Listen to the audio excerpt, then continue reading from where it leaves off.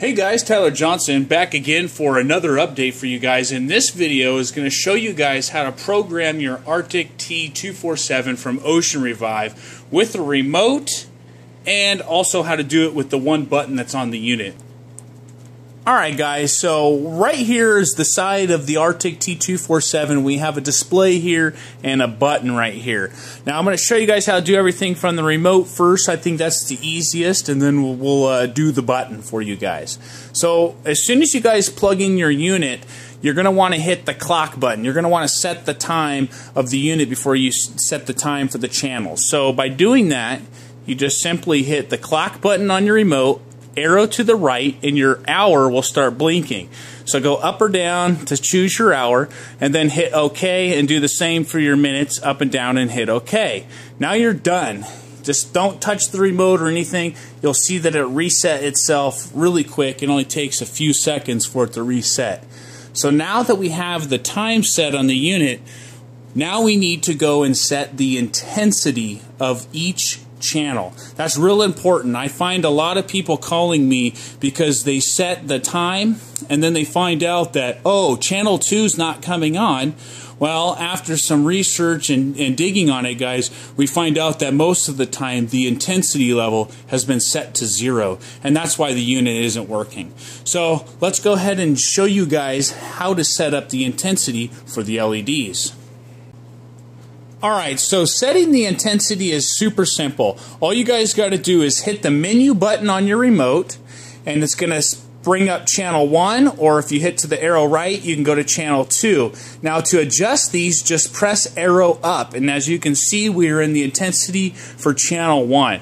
So I am set at 100%, and channel 1 is blue. So if I want to change channel 2, guys, hit menu, hit arrow to the right or left depending on which channel you want to change, and then just press arrow up, guys, and then you can adjust your number. Pretty simple. You can either hit OK and just wait for it to go back to its clock, and we can move on to setting the channel times.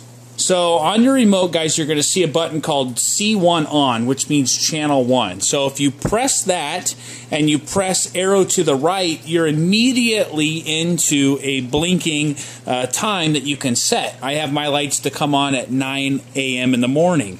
So as you can see, it just resets itself when you let it sit there for a while. So let's go ahead and hit that button again, and I'll show you guys how to turn it on. So hit channel on, arrow to the right, we can set our time, we know it's good, hit OK. Then you can either just wait and for it to reset itself so you know that it's properly saved the time. Now you can hit the next button on your remote, which is C1 off. Arrow to the right, and now we can set what time we want the unit to shut off. Alright guys, now that we have mastered the remote, let's go ahead and move on to the knob. Now the knob is a great way to control your units, but the remote by far has got to be the easiest. So what you're going to do, guys, is there's a knob up here, and you can either press that knob or turn it left to right, and it does a few different things. So let's go ahead and I'll jump in and show you guys how to set the time first. That's what you guys want to do first if you're going to turn this unit on brand new.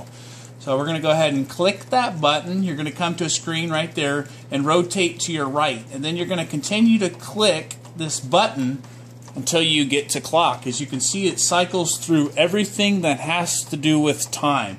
So let's go ahead and go to clock.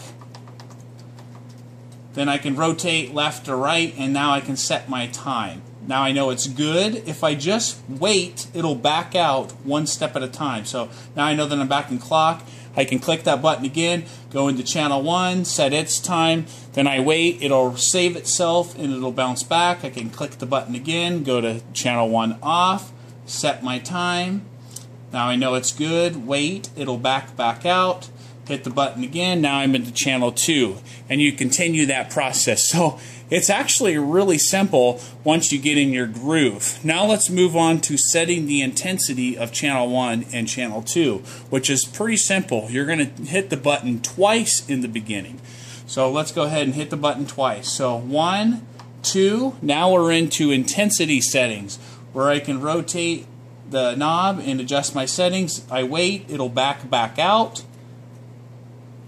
Hit the button again, now I'm in channel 2. So it's pretty simple, guys. You know, if you guys have any questions, you know I'm here on YouTube. I answer phone calls at addictiveaquaculture.com. You guys can punch that button down in the bottom left hand to get to my website. I got my number there. And then also hit the subscribe button on the right hand side. And also post a comment to Ocean Revive telling them thank you for these awesome lights that they guys have. These things are wicked cool. I'm getting a great feedback on the websites and on the forums and on Facebook on how well these guys are working on everybody's tank. So stay tuned for the new products, stay tuned for new lights, and stay tuned for my updates. See you guys.